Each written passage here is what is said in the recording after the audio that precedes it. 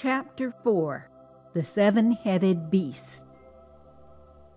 The Seven Religious Systems of the World. The book of Revelation divides the people of the world into 7 general religious systems. The first, atheism, which includes the agnostics and the deists, etc. The second, heathenism, which would include the tribal religions, occult groups such as Wiccan, and so forth. The third, Judaism, which would include the Orthodox and Reformed and others. The fourth, Islam, which would include the Sunni and the Shiite and others. Fifth, Eastern mysticism, which would include Hinduism, Buddhism, etc. Catholicism, which would include the Orthodox, the Greek, the Anglican, and so forth. And Protestantism, which would include the Baptist and Pentecostals, and many more. The Bible considers atheism to be a religion because it is a faith-based belief system. That is, atheists believe there is no God. The 7 heads on the seven-headed beast in Revelation 13:1 represent the 7 religious systems of the world. Everyone on earth belongs to one of the 7 religious systems, and this will prove surprisingly important as the revelation of Jesus unfolds. When Jesus speaks through the 144,000, he will prove that every religious system is blasphemous and false. He has to do this because the people within each system are convinced that their religious beliefs are true. The 7 religions of the world are antagonistic towards one another. They actually worship 7 different gods, and each god requires something different for salvation. Jesus foreknew this outcome when he separated mankind at the Tower of Babel. See Genesis 11:1-9. And he intends to use the diversity of mankind to demonstrate a profound point. In every religious system, there are honest-hearted people who sincerely love and honor the God they know. All of these individuals have one thing in common. They recognize the voice of the Holy Spirit. See John 10:16. When the time comes for Jesus to select the 144,000, most of them will not have a Christian background. Some Christians will have a hard time accepting this concept, but they should not. After all, the Apostle Paul was not a Christian when Jesus selected him. Paul, or Saul as he was first known, was a devout Pharisee, and Jesus saw that he had a wonderful heart, but his head was misguided by his religious heritage and convictions. Like John in Revelation 10, each of the 144,000 will personally meet Jesus, and once he clears up a few things, they will immediately recognize and worship the Creator. The 144,000 will stand firm in their faith because they are honest-hearted and listen to the voice of the Holy Spirit. Jesus will choose these servants, both men and women, see Joel 2:29, from every tongue, culture, and religious background. He does this so the 144,000 will be effective working among their own people. Jesus wants to save as many people as possible, so he will use people that can speak to their own brothers and sisters. God understands man's religious biases, cultural prejudices, and racial emotions. Currently, a Muslim cannot tell a Protestant that his religion is false and expect a good outcome. Likewise, a Catholic cannot tell a Jew that his religion is false and expect a good outcome. However, Catholics can speak to Catholics. Muslims can speak to Muslims, Jews can speak to Jews, and Protestants can speak to Protestants. 3 convenient lies. The devastation caused by the first 4 trumpets will cause the religious and political leaders of the world to assemble and discuss God's wrath. The infrastructures of the nations will be in ruins, and 2 billion people will be missing, dead, or dying. World leaders will be moved by fear and circumstances to set aside petty differences. Fearing more divine wrath is imminent, the leaders will humbly discuss many otherwise inflammatory issues behind closed doors. In an effort to determine which God is angry, is it the Muslim God Allah? Is it the Jewish God Jehovah? The Christian God called God the Father? Or the Hindu God of destruction, Shiva, who is responsible for the disastrous events? Of course, no one will be able to provide a conclusive evidence, and this will produce the following questions. Does mankind worship one God having different titles or many different gods? This question will be inflammatory because Jews worship the God of Abraham, Isaac, and Jacob, but Muslims worship the God of Abraham, Ishmael, and Muhammad. If Jews and Muslims worship the same God, why is the will of God for Jews different from the teachings of Muhammad? The Old Testament exalts Jacob's descendants and not Ishmael's descendants, Genesis 17:18 through 21. At the other end of the table, Catholics and Protestants will have conflict. Both religious systems believe in God the Father, God the Son, and God the Holy Spirit, but they are far apart on the properties of salvation. Catholics believe that the church sacraments are necessary for salvation, and Protestants oppose this. Instead, Protestants believe that salvation comes through faith in Christ, and there is diversity on what that faith actually means. To make matters even more complicated, the gods of the Muslims, Jews, and Hindus do not have a son called Jesus, and these religious systems will strenuously oppose the idea that Jesus is a member of the deity. The leaders will also discuss the prickly matter regarding worship. Catholic traditions do not agree with Protestant traditions, and Islamic traditions do not agree with Hindu or Jewish traditions. And even though everyone agrees that there is an angry God, how does a religiously and politically diverse world go about appeasing whichever God has devastated the world and killed 2 billion people? The religious leaders of the world are a diverse group, and they will be unable to resolve these questions. The survivors in each religious system will be looking to their experts for the answers, so the clergy will recognize that as a group, they must promptly do something. A baffling and confusing compromise will be hammered out and agreed upon.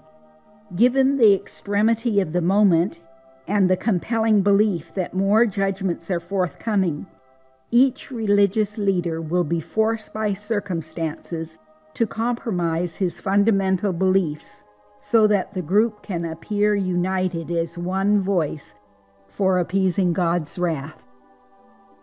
Given the horrific destruction caused by the first 4 trumpets, the group will create 3 lies and justify them as necessary steps to save the world from further manifestations of God's wrath.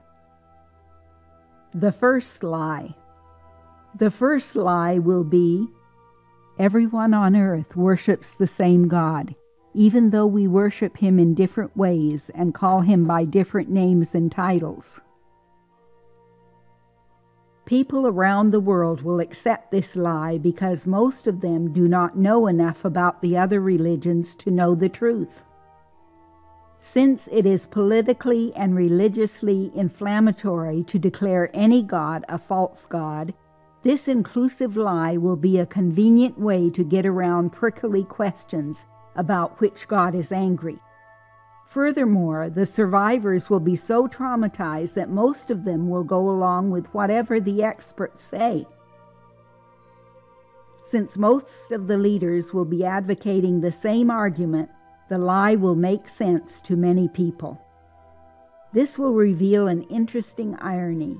As the 144,000 give the testimony of Jesus Christ, Jesus himself will condemn the different gods of the world.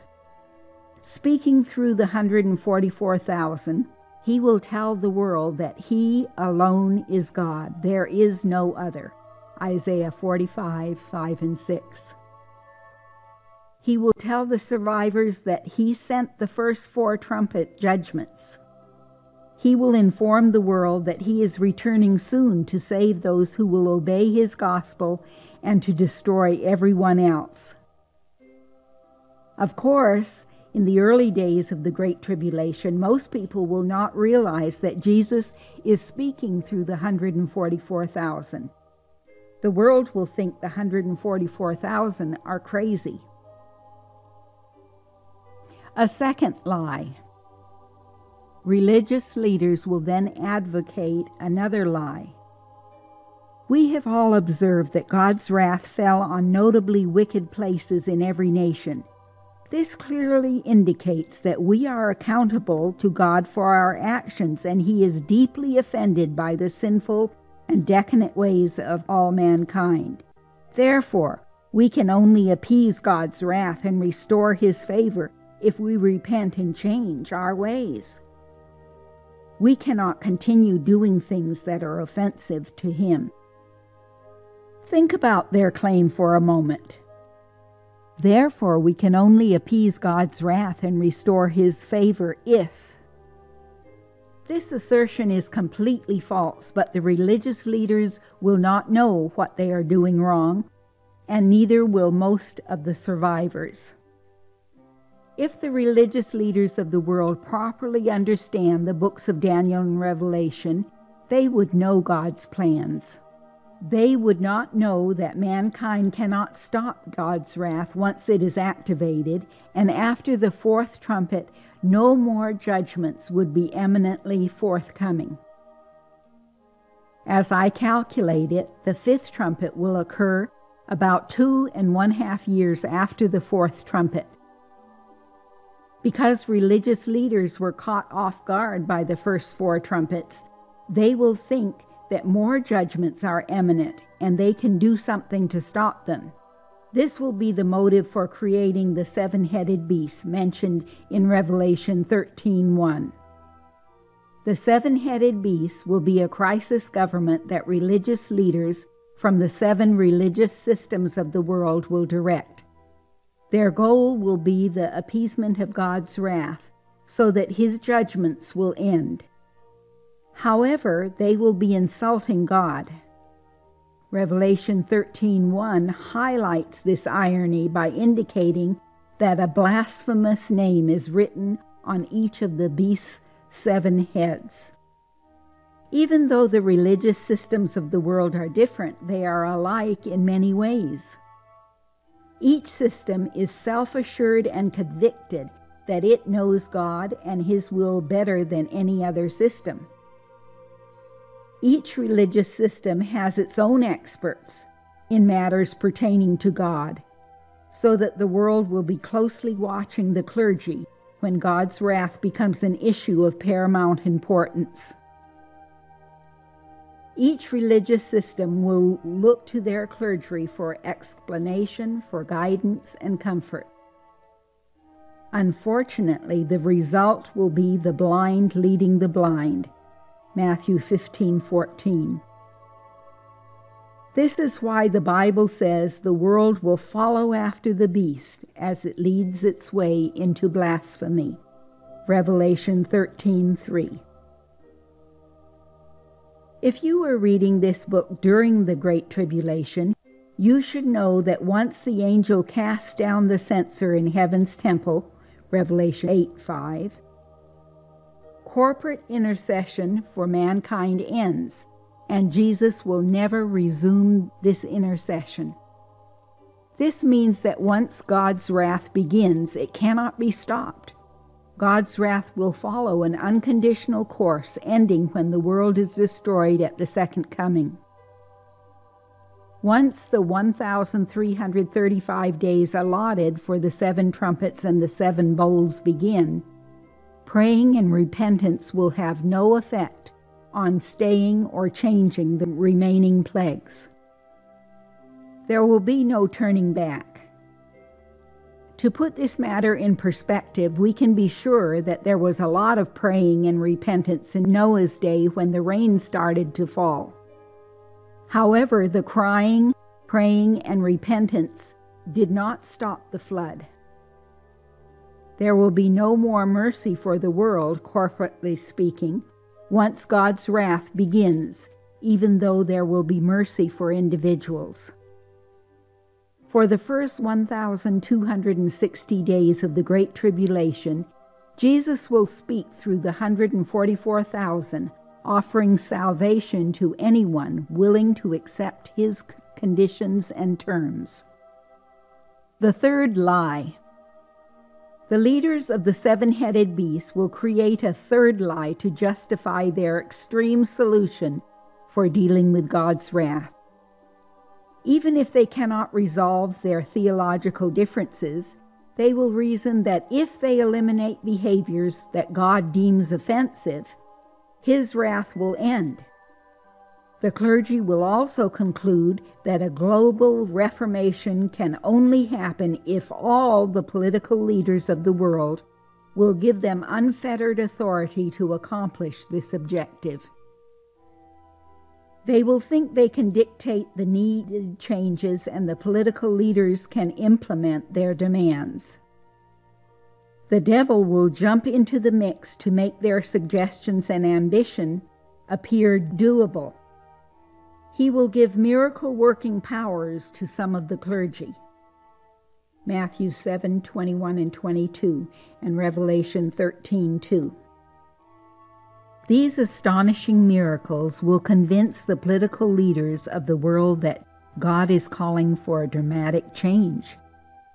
Jesus warned, "For false Christs and false prophets will appear and perform great signs and miracles to deceive even the elect, if that were possible. And see, I have told you ahead of time." Matthew 24:24 and 25.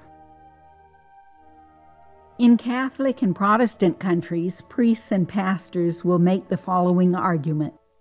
Ever since time began, God has chosen and given authority to certain people to teach and lead the others in spiritual matters.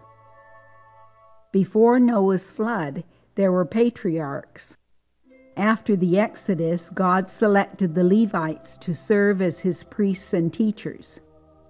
After God established the Christian church, he chose certain people to serve as priests and pastors and teachers and evangelists.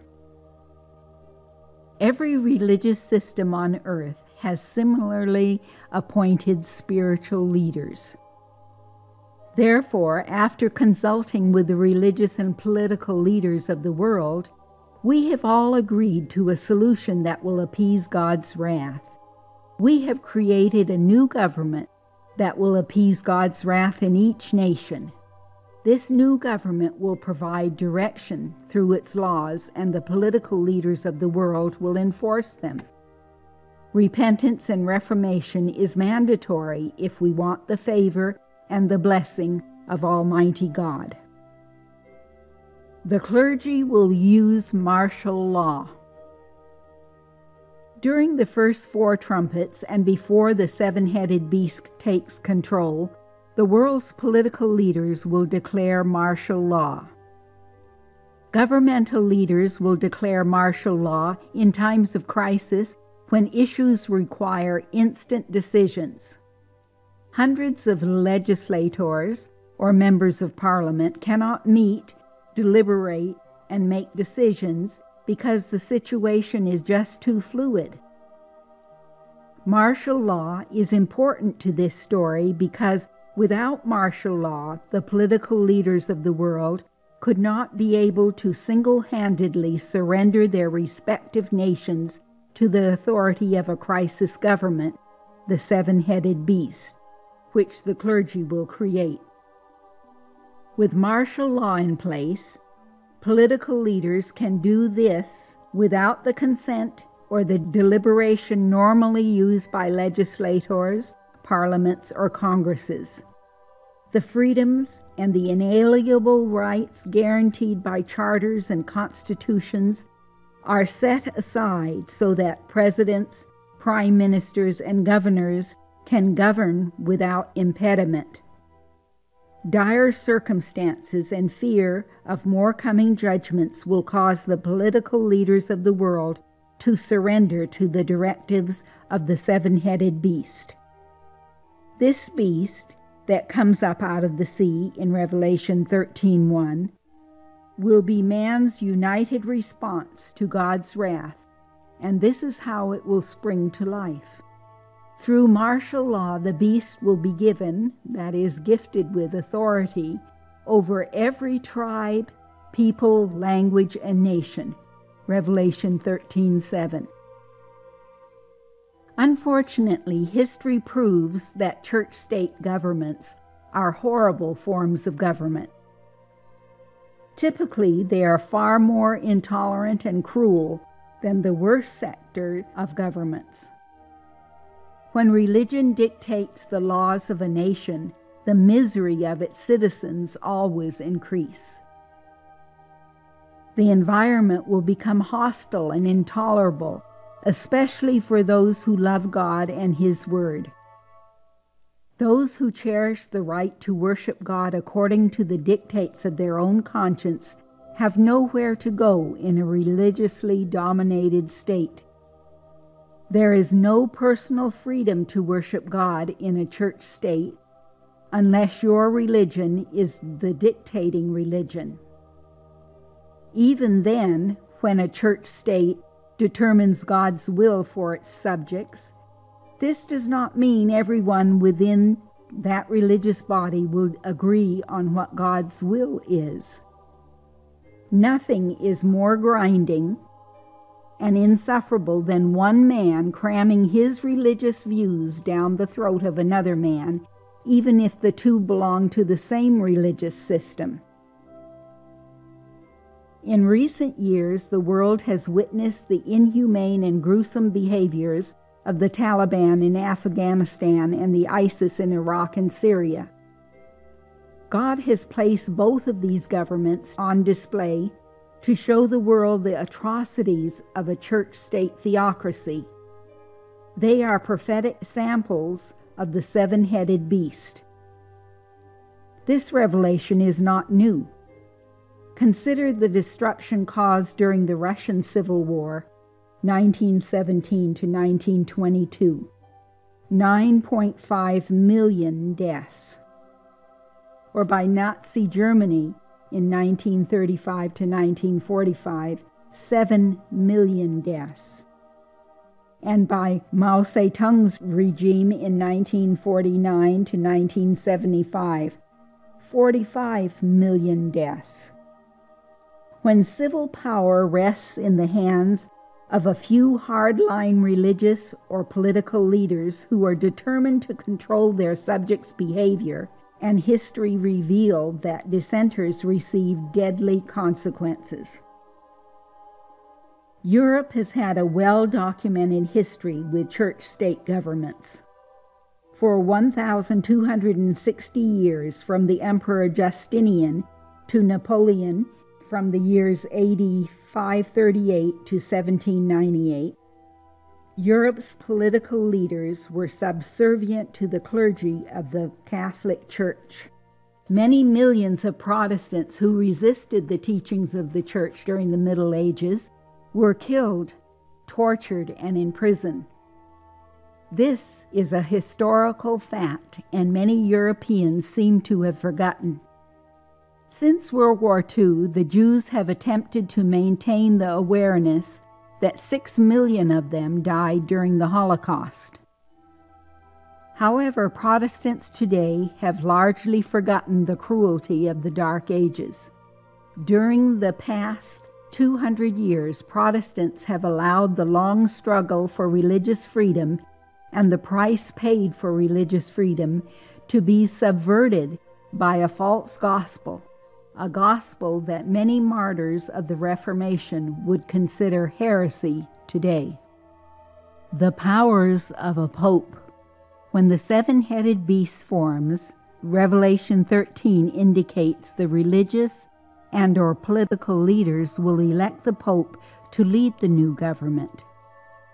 The pope will not serve as a great king ruling over a united kingdom. Instead, he will be the primus inter pares, a Latin phrase meaning first among equals. An illustration of the idea of first among equals is the Gulf War. In the 1990s, the United States and 31 nations formed a coalition to engage Iraq and Afghanistan in a war on terror. After considering the price paid in lost lives and the monetary value of the assets involved, one can say of the Gulf War that the United States was first among equals, relative to the other nations. Although the Pope will be first among equals, the seven-headed beast will have 7 heads. Each head will represent a large block of people, such as Islam or Protestantism, and of course, the Pope will represent his religious system. Several Catholic scholars anticipate a day is coming when the Pope will lead the world in a unified religious reformation. For example, the late Dr. Malachi Martin, 1921 to 1999, a Jesuit scholar and author of over 15 books, wrote that a prophecy received by a child would be fulfilled during the days when Pope John Paul II was alive. Here is the story. On April 4, 1919, the Virgin Mary is alleged to have appeared to 3 children in Fatima, Portugal. Supposedly, the Virgin Mary gave each child a secret message concerning the Catholic Church. The third secret message was not published during his lifetime, but Dr. Martin reported that Pope John Paul II read the message. Dr. Martin believed the third message covered 3 main topics. He wrote, "A physical chastisement of the nations involving catastrophes, man-made or natural, on water, on land, and in the atmosphere of the globe is coming upon the world. A spiritual chastisement, far more frightening and distressing, especially for Roman Catholics, than physical hardship, since it would consist of the disappearance of religious belief, a period of widespread unfaith in many countries. However," he adds, "the physical and spiritual chastisements, according to Lucia's letter, one of the 3 children alleged to see the Virgin Mary, are to be gridded on a fateful timeline in which Russia is the ratchet." This is from Martin Malachi's book, The Keys of This Blood. Dr. Martin also believed the third secret message, that whoever was Pope in 1960, and actually that was Pope John the 23rd, to publish the text of the third secret for the whole world to read and to know. Then the Pope, with all his bishops acting collegially, should consecrate Russia to Mary. If these requests, these 2 conditions, publishing the third letter in 1960 and consecrating Russia to Mary, were denied, the chastisements would then follow as surely as night follows day. Since neither condition was fulfilled, Dr. Martin was convinced the 2 chastisements would occur during the reign of Pope John Paul II, who was aware of the third secret message. Dr. Martin continues, he, Pope John Paul II, is waiting, rather, for an event that will fission human history, splitting the immediate past from the oncoming future. It will be an event on public view in the skies, in the ocean, and on the continental landmasses of this planet. It will particularly involve our human sun, which every day lights up and shines upon the valleys, the mountains, and the plains of this earth for our eyes. Fissioning will be such an event, in John Paul's conviction of faith, for it will immediately nullify all the grand designs the nations are now forming and will introduce the grand design of man's maker. John Paul's waiting and watching time will then be over. His ministry as the servant of the grand design will then begin. His strength of will hold on and continue, and then when the fissioning event occurs, will assume that ministry, derives directly from the Petrine authority entrusted solely to him the day he became Pope in October of 1978.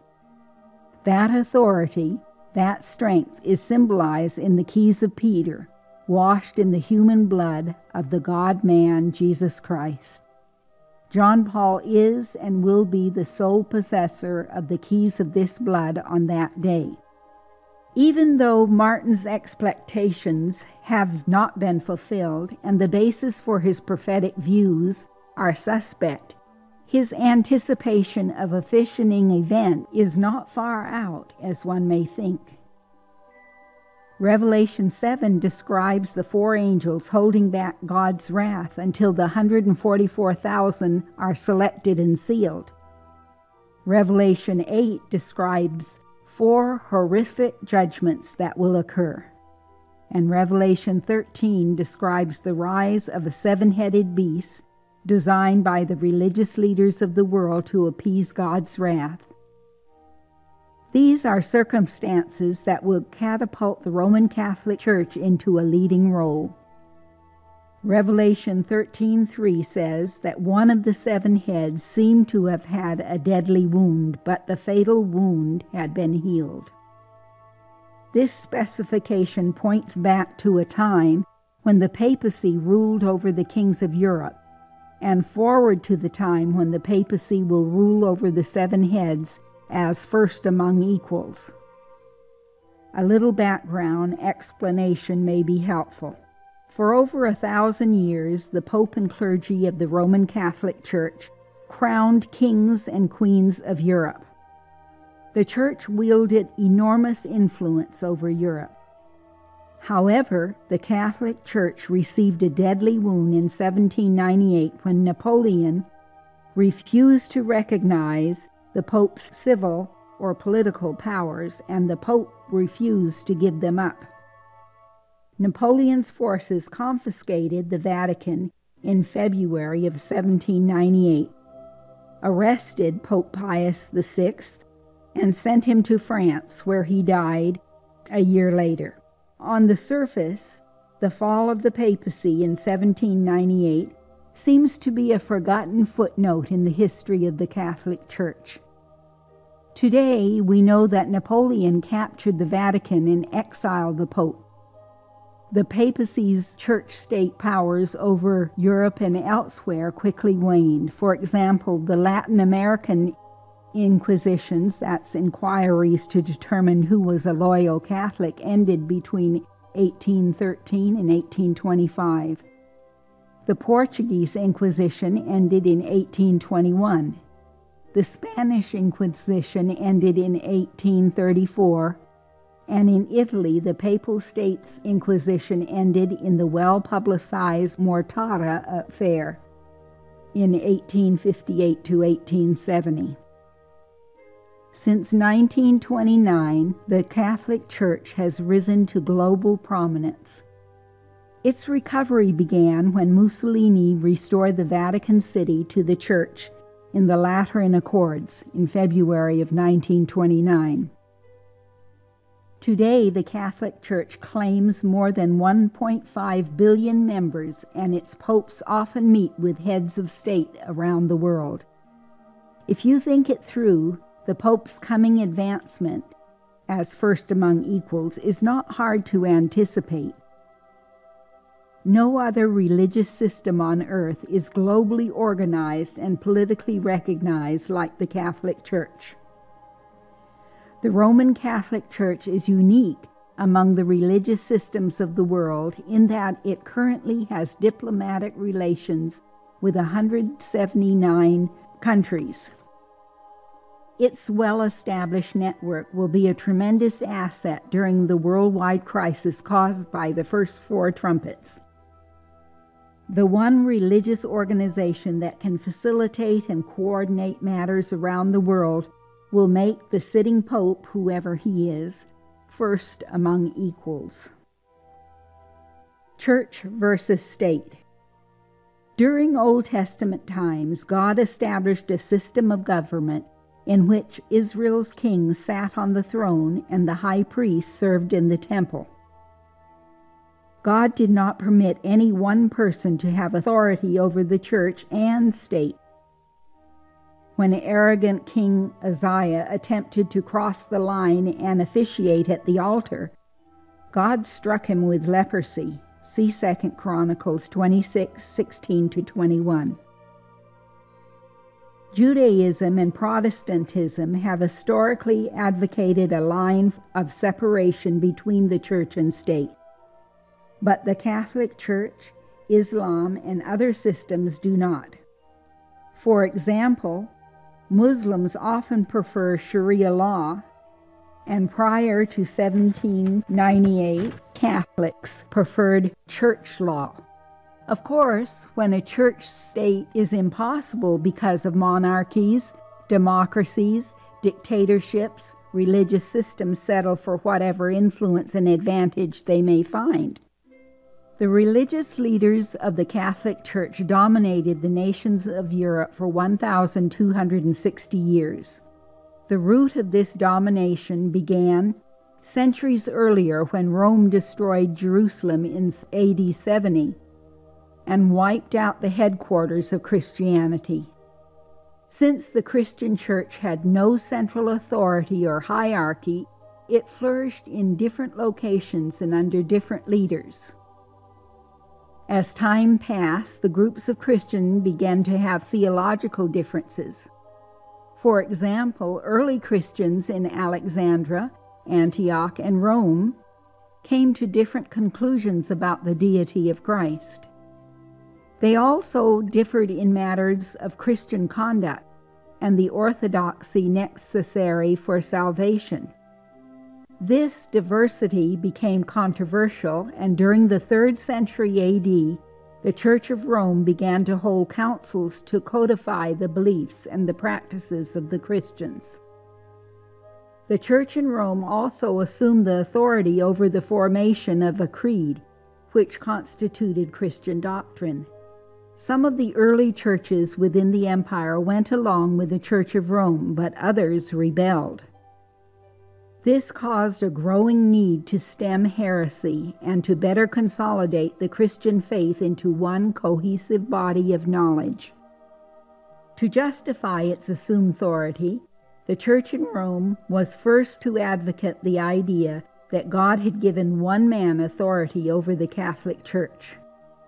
The word Catholic, as used here, means universal, as in a universal Christian church. They claimed this authority through the conversation that Jesus had with his disciples. When Jesus came to the region of Caesarea Philippi, he asked his disciples, "Who do people say the Son of Man is?" They replied, "Some say John the Baptist, others say Elijah, and still others Jeremiah or one of the prophets." "But what about you?" he asked. "Who do you say I am?" Simon Peter answered, "You are the Christ, the Son of the living God." And Jesus replied, "Blessed are you, Simon, son of Jonah, For this was not revealed to you by man, but by my Father in heaven." Quoted from Matthew 16:13 through 17. On this occasion, Jesus had an important reason for confronting the disciples with his identity. When Jesus asked the question, the Father, through the Holy Spirit, instantly put words in Peter's mouth, causing Peter to explain plainly to the other disciples that Jesus was the Messiah, the Son of the living God. These words were shocking to the disciples because the Jews believed a son was equal with the Father, John 5:18. Therefore, when Peter declared Jesus to be the equal of Almighty God, the disciples were stunned. This event occurred just before Jesus announced that he was establishing a new religious system called the Church. The Father made sure that Jesus was properly identified before Jesus made the announcement. This is why the Father spoke through Peter. The Father also designated that Peter's bold declaration would help the Jews abandon their synagogues later on. Jesus replied to Peter using his formal name, "Simon, son of Jonah." Then Jesus proceeded to use two Greek words, Petros and Petra, to disclose a divine truth. Turning to Peter, Jesus said, "And I tell you that you are Peter, Petros, a piece of rock or a small stone." And then, declaring of himself, he said, "But on this rock," the Greek Petra, a massive rock, usually the rock of Petra of Israel, "I will build my church, and the gates of Hades, even the grave, will not overcome it." Quoted from Matthew 16:18. Jesus used the word Petros and Petra only after Peter divulged his identity, because the Jews were well acquainted with the idea and the phrase, the Petra of Israel. Genesis 49:24, Deuteronomy 32:18, 2 Samuel 23:3, Psalms 18:31, and 1 Corinthians 10:4. The disciples grew up believing in monotheism. One God existed and his name was Jehovah. They did not realize until this moment that there was more than one God, and suddenly they learned that Jesus, the Son of God, the Petra of Israel, was the God of the Old Testament. Can you imagine their surprise? Standing before them and in their presence was the Rock of Israel, the God of Abraham, Isaac, and Jacob. Jesus continued to speak to his disciples. He said, "I will give you, and all those who believe in me, the keys of the kingdom of heaven. Whatever you bind on earth will be bound in heaven, and whatever you loose on earth will be loosed in heaven." Matthew 16:19. Centuries later, church leaders in Rome interpreted Matthew 16:18 to mean that Jesus gave one disciple and presumably his successors all authority over matters on earth. This was why through the ages the popes have been called the vicar or substitute of Christ. Catholics believe Jesus has given the Pope sovereign power to bind or loosen anything on earth. Dr. Malachi Martin affirmed this belief. Naturally, after the Church made the claim, it has tenaciously defended this idea and assumed the power that goes with it. A superficial reader of the Bible might easily reach the same conclusion after reading Matthew 16:18 and 19. Therefore, it is no surprise that today, since many sincere Catholics believe that Jesus gave Peter and his successors all authority over matters on earth. What did Jesus mean with Peter and the rock? The Bible tells a different story than Catholic theology presents. There is no evidence in the Bible showing that the disciples understood that Jesus gave Peter any special authority on that occasion. In fact, Peter declared that Jesus was the Messiah, the Son of the living God, and then he went on to deny Jesus 3 times. Then, years later, Paul reprimanded Peter for treating Gentile believers as if they were not members of Jesus' church. Galatians 2:14. Peter is not mentioned as the president or leader of the Christian faith in the New Testament. The latest books in the New Testament were written after Peter's death. Furthermore, the first president of the Christian church was James, not Peter. Galatians 2:9-12, Acts 15:13. In fact, if one disciple stands out above the others in the New Testament as Jesus' favorite, it would have been John. The Bible identifies John as the disciple that Jesus loved 4 times. Looking outside the Bible, early church history indicates that Christians did not understand or use Matthew 16 to promote the authority of one man until the 4th century. Christian leaders in other countries were dismayed when the church in Rome began to use this argument in its effort to consolidate control over doctrine and to establish its authority over everything called Christian. When Justinian, AD 482 to 565, took the throne of what was left of the Roman Empire, he, not the Pope, created the Holy Roman Empire. In AD 476, the ancient Roman Empire was destroyed and fractured into 10 kingdoms.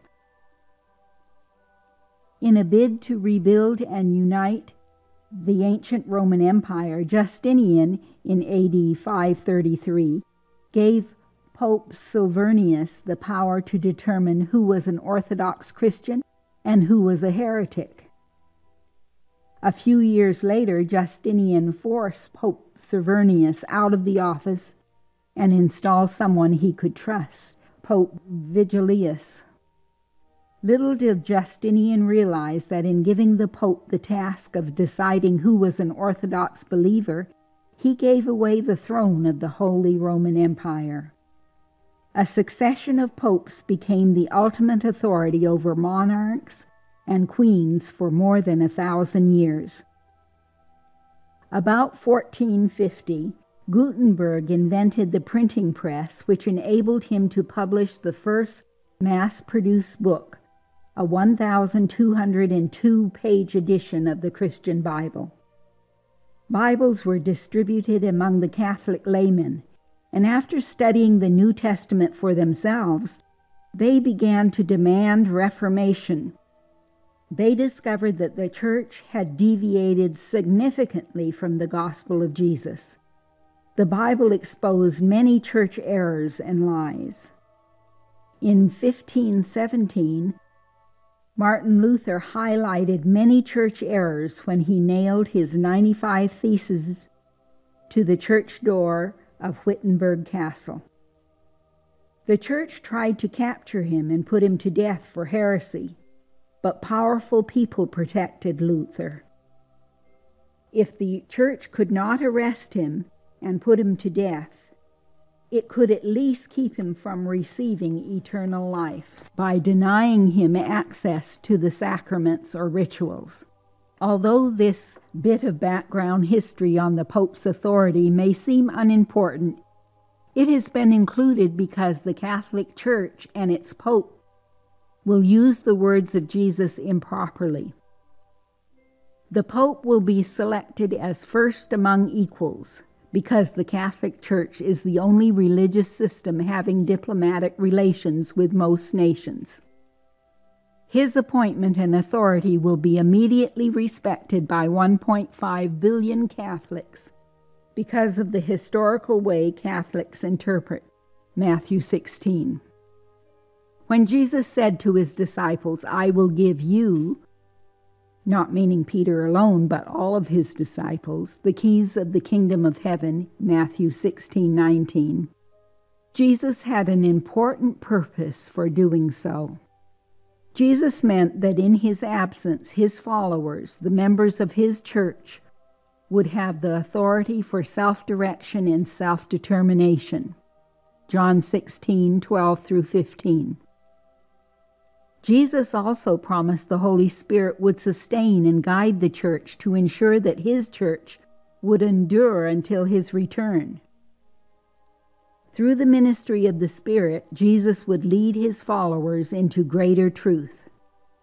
The Church of Jesus was not founded upon Petros, a small stone. Jesus founded his church on himself, Petra, the eternal rock of ages. He has the power over life and death, Hades, the grave. Revelation 1:18, Jesus decentralized the authority of his church so that no man could have authority over everyone else. Acts 15:1 through 6, 1 Timothy 5:17. Most religious systems in the world today are decentralized when it comes to spiritual authority. For example, Muslims have many imams, even a grand mufti. But no one imam has authority over all Muslims. The same is true for Jews, Hindus, Buddhists, and Protestants. We have considered some background information on the origin of the Christian Church, the wounding of the papacy in 1798, and the forthcoming selection of a pope as the leader of the seven-headed beast. Now consider this. After the seven-headed beast comes to power, and no further judgments will occur for 2.5 years, the clergy, leading the seven-headed beast, will soon take the credit for having appeased God's wrath and saving the world. They will boast that their solution was the right solution because no more judgments have fallen. However, their solutions will do nothing but insult God and hurt his saints. He, the seven-headed beast, was given power to make war against the saints and to conquer them. Revelation 13:7. Of course, there will be some need for coordination, cooperation, and compromise among the 7 religious systems of the world, but there will also be endless confusion and disturbing conflicts. For example, Muslim representatives will direct Muslim nations on how best to appease God's wrath. Catholic and Protestant representatives will address those nations that have Catholic or Protestant majorities. Jewish, Hindu, Buddhist, and atheist leaders will do the same for their nations. The seven-headed beast will exercise great power over the nations, and many people will foolishly believe that God has ordained the crisis government. Religious leaders and false prophets will perform counterfeit signs and miracles, and their lies will be convincing. However, the clergy of the 7 religious systems will not be able to answer one nagging question. If there is one angry God, how can he be appeased in 7 different ways? Remember, the first of the 3 great lies is there's only one God having different titles? Logic suggests that there can only be one way to appease one God: the abuse of law. Primary work of the seven-headed beast will be that of crafting sinless laws, that is, laws that forbid conduct that God deems offensive. The political leaders of the nations will direct their law enforcement agencies to impose and enforce these laws, street by street, block by block. In effect, police with a religious mandate will patrol the whole world, a practice exercised in some Muslim countries today. The Muslim enforcers are known as moral or religious police. There will be no due process for those arrested. Congresses and parliaments will have no authority. Martial law puts absolute authority in the hands of a very small number of people. Just as a few religious and political leaders will control the whole world, and the devil will control these leaders, Revelation 13:2.